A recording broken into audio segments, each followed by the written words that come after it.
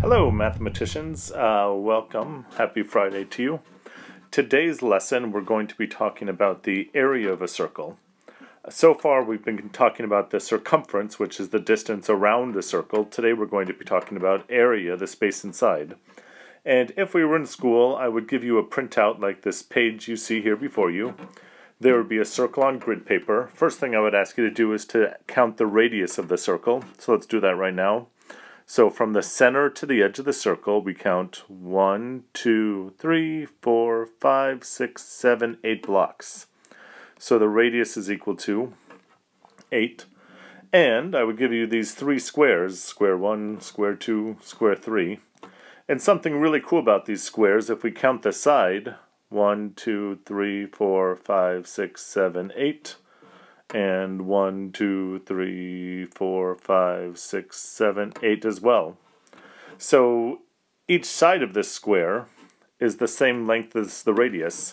So we could call these a radius square.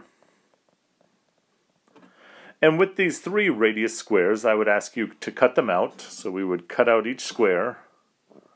And I would say, let's try to cut those squares up into little pieces and try to fill in the entire inside of the circle.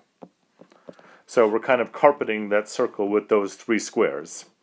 But since we're not in class, I asked one of my daughters to do it, so she cut out the squares and she filled it in and I took a picture, and this is her work.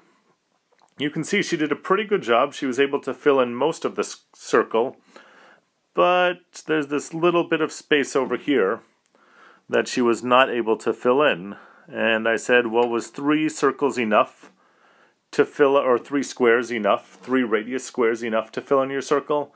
And she said no. And I said, well, do you need a 4th one? And she said, no, we don't need a whole entire 4th one. We just need a little bit left over.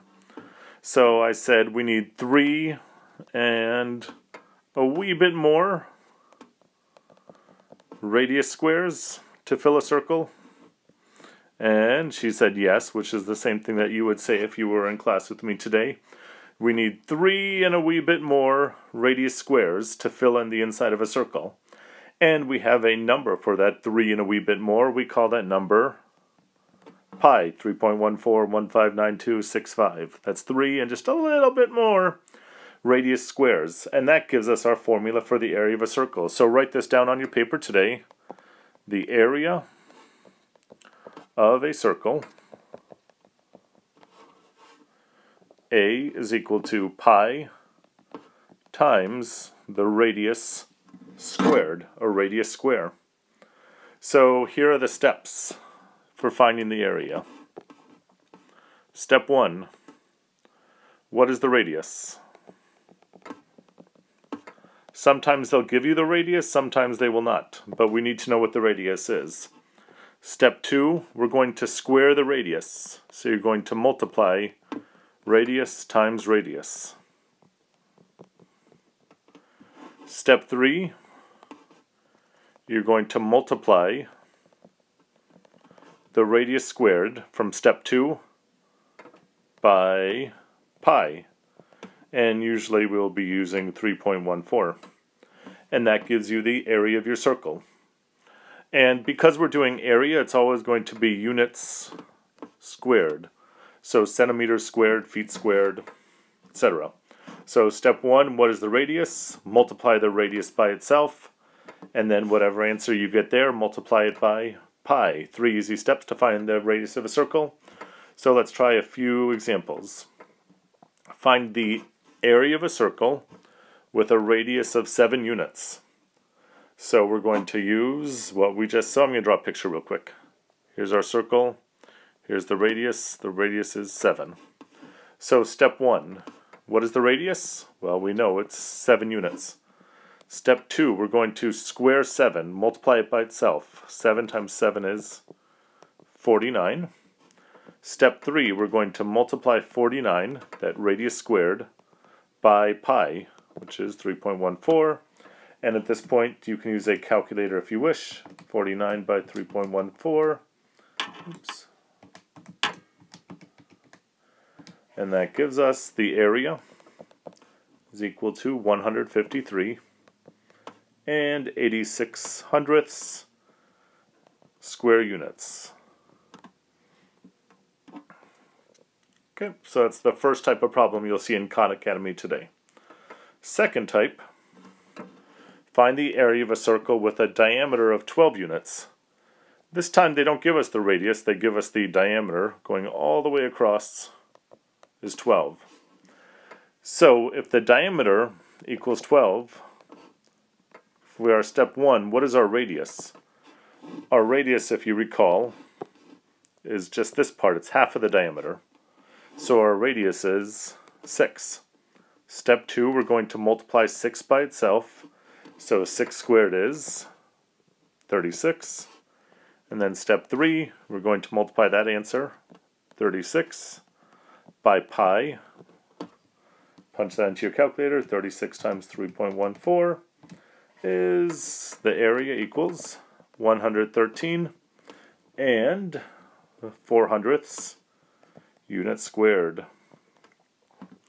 And once again, in case it wasn't clear before, this answer, 113 and 4 hundredths units squared, that's how much space there is inside the circle.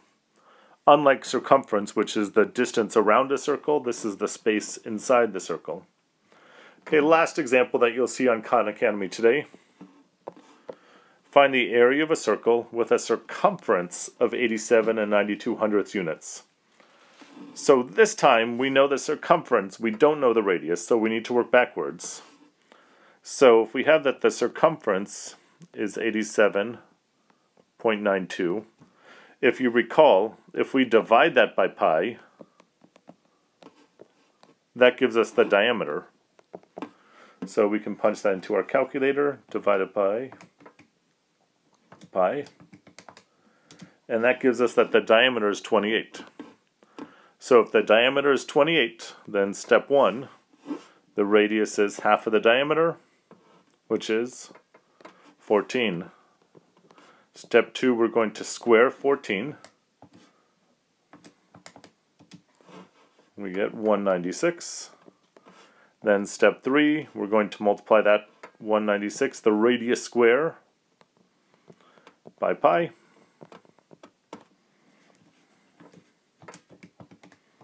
And that gives us that the area is equal to 615 and 44 hundredths units squared. So this one has a few more steps. If you're given the circumference, we divide by pi, and that gives us the diameter. If we know the diameter, we divide that by 2, and that gives us the radius. And then once you know the radius, you follow the same steps we were doing before. So let's look at those steps once again. Step 1, what is the radius? Step 2, square the radius. Step 3, multiply the radius squared by pi, and that gives you your area. And let's look at why that is again. Because if we take 3 radius squares and try to fill in the inside of the circle, it's not quite enough.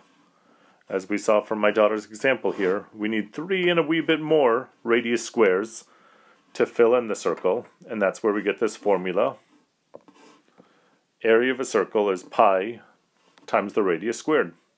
Hope that helps. Good luck with your Khan Academy practice today. Thank you.